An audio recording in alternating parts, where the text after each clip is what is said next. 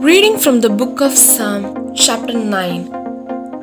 I will praise you, O Lord, with my whole heart.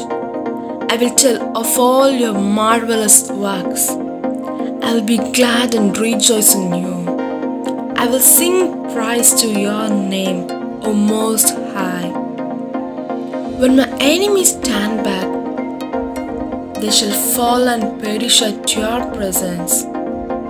For you have maintained my right and my cause. You sat on the throne judging in righteousness. You have rebuked the nations. You have destroyed the wicked. You have blotted out their name forever and ever. O enemy, destructions are finished forever.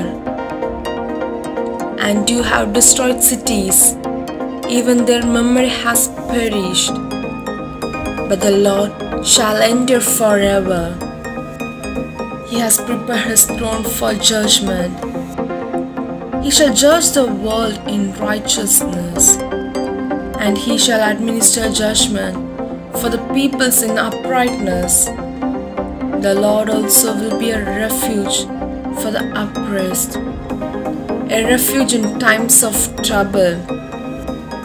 And those who know your name will put their trust in you. For you, Lord, have not forsaken those who seek you. Sing praises to the Lord who dwells in Zion. Declare his deeds among the people. When he avenges blood, he remembers them. He does not forget the cry of the humble. Have mercy on me, O Lord. Consider my trouble from those who hate me. You who lift me up from the gates of death, that I may tell of all your praise in the gates of the daughter of Zion. I will rejoice in your salvation. The nations have sunk down in the pit which they made, the net which they hid. Their own food is caught. The Lord is known by the judgment he executes. The wicked is snared in the work of his own hands' meditation. The wicked shall be turned into hell, and all the nations that forget God. For the needy shall not always be forgotten.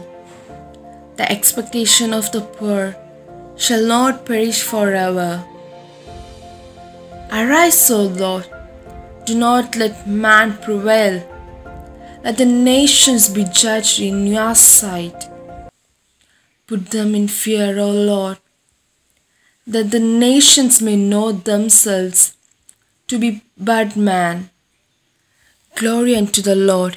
Amen.